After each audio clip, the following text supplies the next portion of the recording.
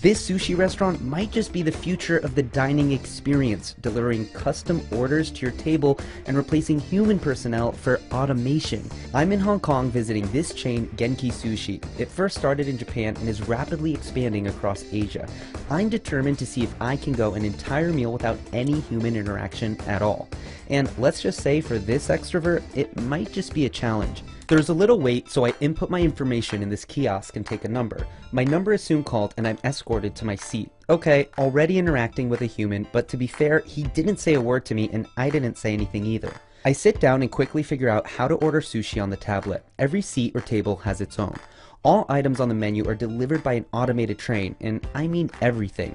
The only drinks available are hot water, with the option to turn it into green tea. I have my very own dispenser at my seat. The sushi menu includes all types of items, even hand rolls and noodle dishes. And whether you order just one piece or a few rolls, the trains, which are operating on 3 different tracks, can handle it all. When I pick up my food, I press a button so the train knows to head back to the station, or the kitchen. The food in the back is presumably made by humans, though it's hard to tell.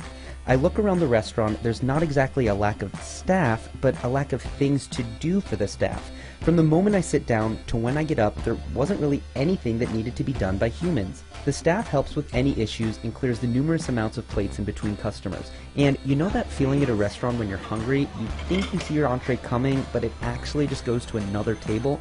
Well, that problem still exists here, except it comes in the form of a train instead of a person. I order cheesecake from the tablet. Again, that arrives by train.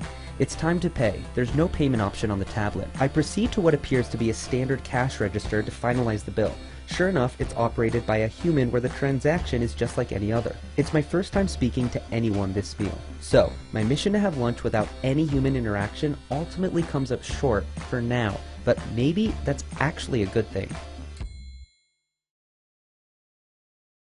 Still watching? Perfect. Click here to watch another great video from CNBC International. Oh, and don't forget to subscribe.